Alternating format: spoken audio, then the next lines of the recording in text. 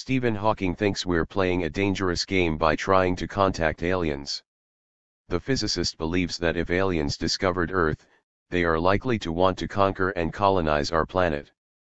If aliens visit us, the outcome could be much like when Columbus landed in America, which didn't turn out well for the Native Americans, he said in a recent interview.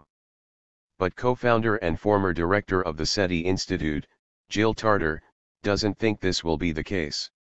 Stephen Hawking thinks we're playing a dangerous game by trying to contact aliens. The physicist believes that if aliens discovered Earth, they are likely to want to conquer and colonize our planet. If aliens visit us, the outcome could be much like when Columbus landed in America, which didn't turn out well for the Native Americans, he said in a recent interview. But co-founder and former director of the Seti Institute, Jill Tarter, doesn't think this will be the case. The pressure of long-term survival of limiting population, I think, requires that the evolutionary trends that ratcheted up our intelligence, continues to evolve into something that's cooperative and take on global scale problems. She claims that humans have become kinder as civilization has evolved, with the taste for warfare declining. The same, she said, may be true of other advanced civilizations. The latest data collected by NASA and other space agencies suggests there could be as many as 40 billion potentially habitable planets in our galaxy. Unlike Hawking, many say we should not fear contact with an alien race, and in fact, failing to make contact could in itself prove to be a huge mistake. Proponents of SETI, Search for Extraterrestrial Intelligence, have said we should consider active SETI, sending out messages, rather than just listening, in the hope someone is out there.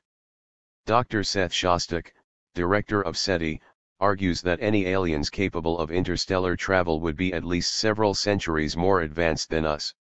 They would almost certainly have already spotted the human race through leaking early TV transmissions and radar signals, so there is no point hiding the Earth from them now.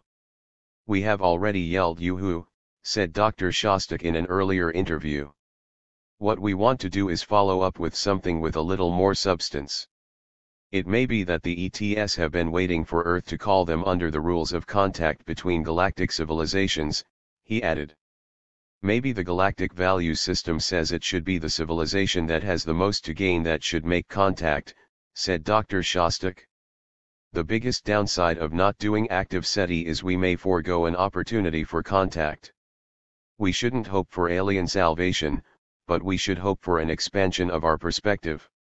It's sometimes easier to imagine bad outcomes from actions than the possibility of bad outcomes from inaction.